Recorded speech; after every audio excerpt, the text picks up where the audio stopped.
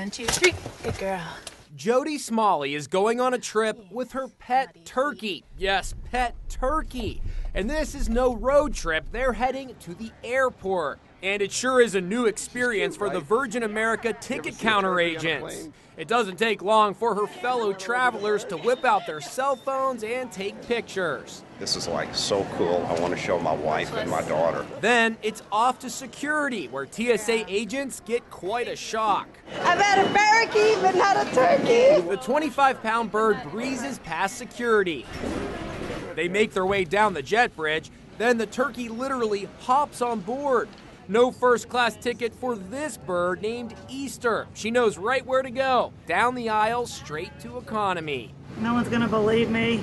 Did the turkey get its own seat? But some passengers take issue. Oh no, really? Some of you may scoff, but for Jodie, the trip is genuinely emotional. She's had Easter since she was a chick, and she's never needed her more than now. Her husband died of cancer 3 months ago. We're going to San Francisco to go spread some of my husband's ashes. And so she's been there for me through all sorts of different things. Sitting comfortably on Jodie's lap, Easter doesn't make a sound throughout the 2-hour flight.